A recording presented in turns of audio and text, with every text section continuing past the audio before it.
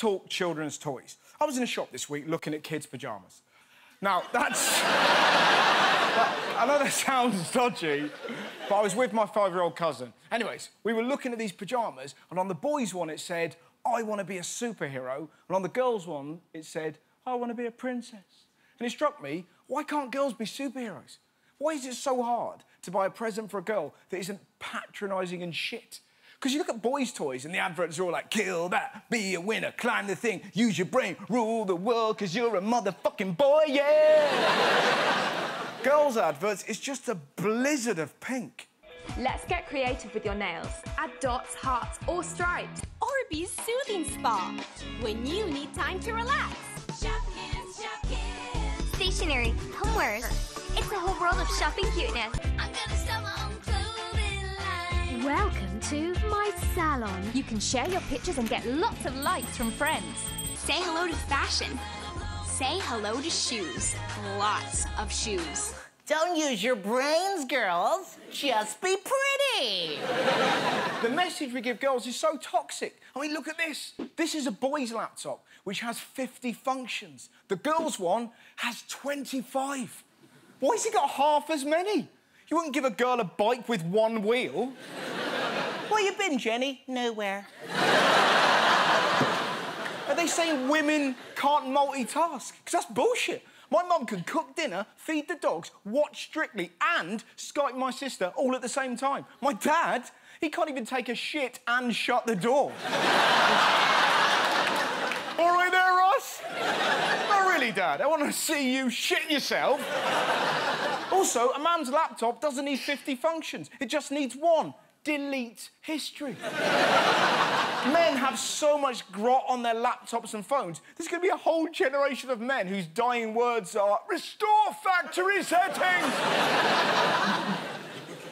And it's not just toys, it's everywhere. Look at the messages in nursery rhymes. The boys are always the winners. The girls get nothing. Old MacDonald had a farm. Mary had a little lamb. The Grand Old Duke of York had 10,000 men. Polly put a kettle on.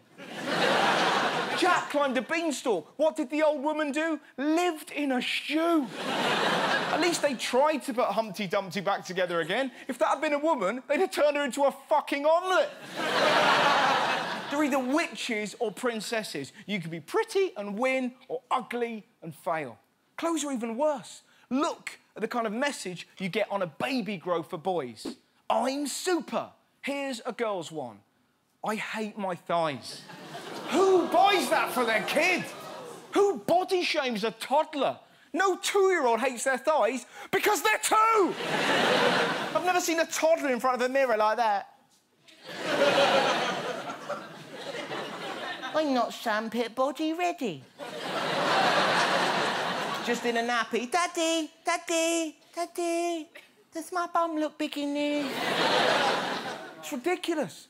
Toddlers have got bigger issues to worry about, like how to use a slide.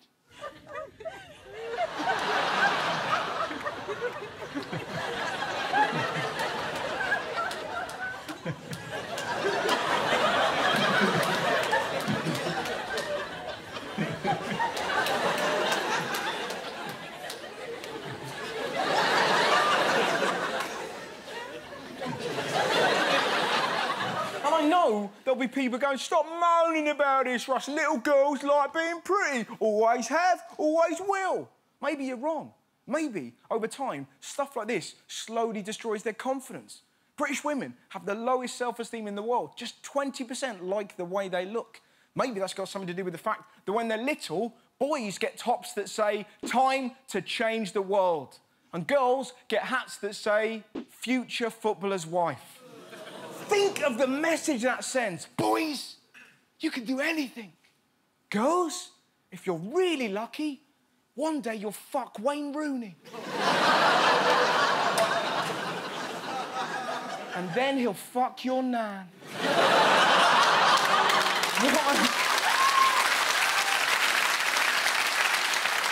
What I'm saying is, the toys we play with when we're kids can play a big role in what jobs we get when we're older. For example, gender toys could deter girls from a career in engineering. Toys with a science focus are 3 times more likely to be targeted at boys. We should be telling girls to look pretty. We should be encouraging them to create, build, solve, explore, so that when they're older, they have the confidence to get the kind of jobs we need. Right now, the UK has the lowest percentage of female engineers in Europe. We need more women in science. Think about it.